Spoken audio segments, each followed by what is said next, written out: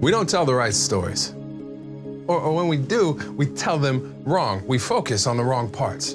Like there's a story we like to tell ourselves about life. In the story, we will grow up, go to college, have a career, get married, have a family, grow old, and when, after a very long life, it is time to get our affairs in order, life will let us know.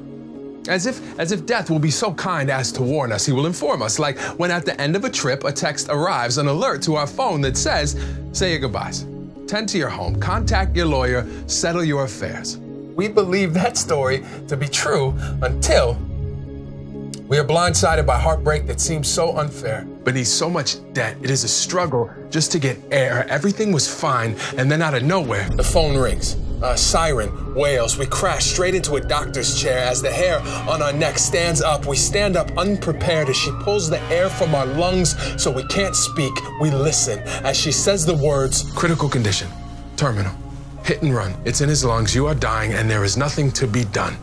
And when we tell the story of life insurance, that's the story we tell. We focus on death, the tragedy, the sadness, but that's telling it wrong. And I'm not saying there isn't pain or heartache.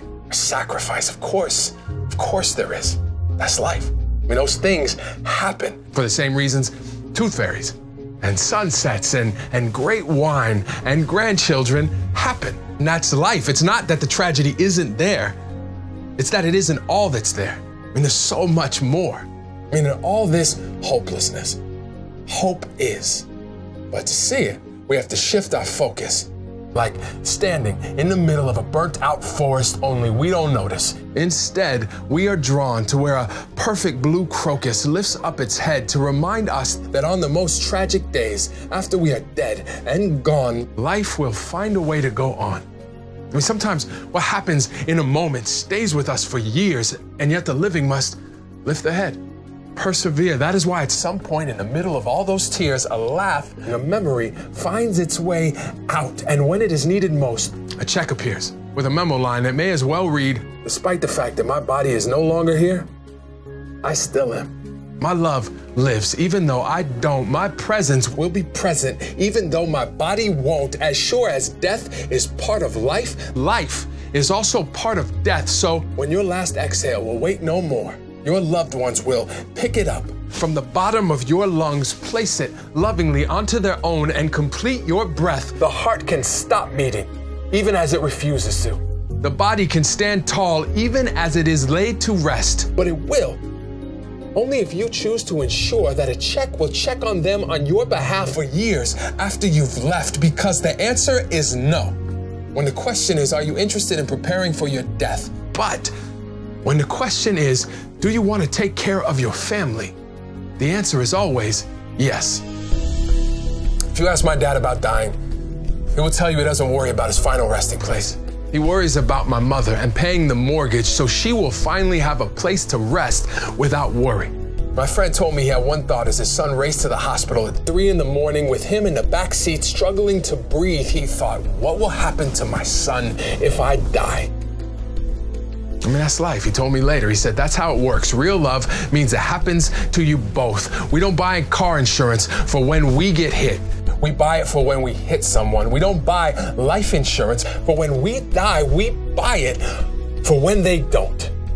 We buy it because when we love someone, we want to protect them from any added despair, any hardships that can be spared, to experience the happiest moments, even when we won't be able to experience them beside them. And it gives us comfort to know if we aren't able to have those moments, we can provide them.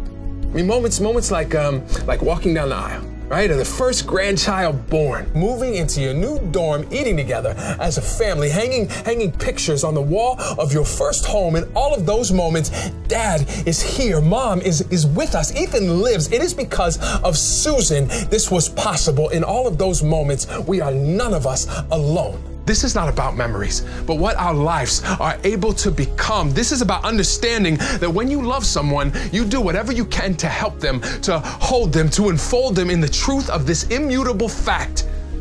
Life insurance is the final loving act of a person who at the end didn't see flashes of his own life. Instead, he saw the future he wanted for his parents, his kids, his wife, and he knew that if their pain could somehow be lessened, their load perpetually lightened, then perhaps their grief will be less sharp than it might have been. And by preparing for what might be, despite being frightened, it's like taking your loved one softly by the wrist, holding out the life insurance as a gift and saying, This is for all the flowers I would have bought.